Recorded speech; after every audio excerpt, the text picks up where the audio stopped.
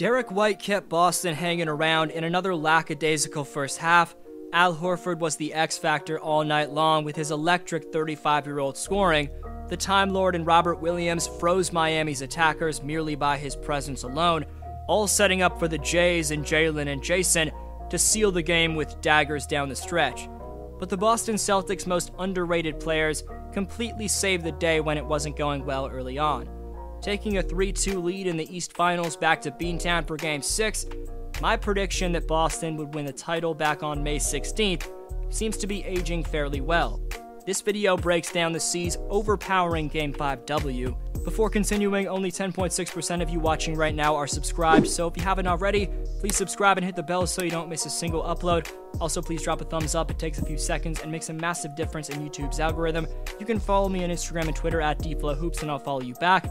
Finally, it seemed like we had our first close game of the conference finals, as every game had been a blowout. But suddenly, the NBA's best duo right now in Jaylen Brown and Jayson Tatum flipped a switch and absolutely torched Miami's defense in the fourth quarter, whether it was with shots off the dribble or deep-range bombs. FTX Arena in South Beach was riddled with chants of "Let's go Celtics" midway through the fourth quarter. It was embarrassing for Miami. Kyle Lowry and Jimmy Butler need to be a lot better, but if you're a Heat fan, bottom line is, you have to give credit to Boston for their depth, execution, defense, and even more importantly than their defense, their electric star power. I thought I'd seen the dunk of the year with my fellow Torontonian Andrew Wiggins posterizing Doncic a few days ago, but Jaylen Brown had something to say about that, exploding to his left hand and elevating for a beastly poster over Bam Adebayo. Despite being a Raptor fan, it's like I'm temporarily a Bostonian right now, with how much heart, talent, not to mention how incredibly likable this group of Celtics are on and off the court. Fans of the Celtics also deserve some credit, as just from my experience in the videos talking about them, you guys have been awesome and very classy in the comments section. Moving on to the man I'm going to call the Celtics X Factor in the new dad, Derek White. For all the people who are complaining about the Josh Richardson trade, which I somewhat see that stance, Derek's extra passing and ball handling, which Josh didn't provide, make him the better fit in Boston. Credit to GM Brad Stevens for acquiring White when he could have easily stayed complacent at the deadline. Other than taking the playmaking burden off Tatum and Brown, another championship quality that White gives the Celtics are his clamps. I had no idea that Derek was this good of a defender before watching him nightly in these playoffs. I guess I should have paid more attention to him during the regular season. White's not going to give you 20 points a night or anything close to it, but his value legitimately shows up defensively, where his IQ, swift rotations consistently, and pure hustle make him a top plus-minus guy. Proving how valuable he is to this Celtics team's success, Derek's plus-minus is actually better than this team's second-best player in Jaylen Brown. White's the third most valuable Celtic when he's on the floor, other than Horford and Tatum. Speaking of excellent acquisitions from GM Brad Stevens, how about bringing back the Godfather at center in the versatile stretch 5-man who can keep the offense flowing with his passing and lock up on the other end while leading the game in rebounding in big Al Horford. Now one win away from their first finals appearance in over a decade, let's give some love to Danny Ainge for first off drafting the most talented duo in the game right now, but also retiring, stepping back, and letting Coach Brad Stevens take over as GM. Stevens made a great coaching hire in Udoka, and he also nicely rounded out the starting 5 and bench to support their duo with acquisitions of key guys like White and Horford. In a blowout Game 4, it was great to see my fellow Torontonian Nick Stauskas get into the game late, and it must have been sweeter for Celtic fans to see the bleachers in Miami about completely empty, even with several minutes still left in the game. The Heat's biggest downfall in Game 4 was without a doubt the man who Max Strus called earlier this year the best point guard in the league, in Kyle Lowry, practically playing for the Boston Celtics, as the greatest Raptor of all time is battling a hamstring injury. But in the biggest game of the year for Miami, Kyle had 0 points, went 0 for 6 from the field, and looked extremely unhealthy. Playing with a bad hamstring is no joke.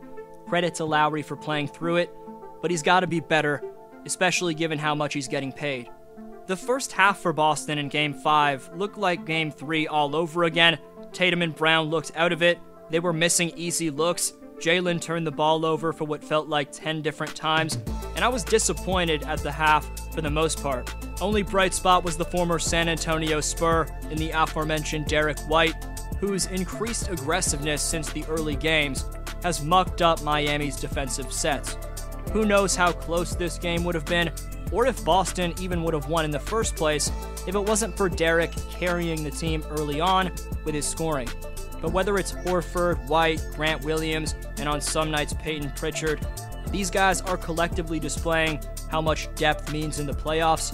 The Celtics' top guys were there to close out Game 5 when they needed to, but they also needed a strong supporting cast to get them there.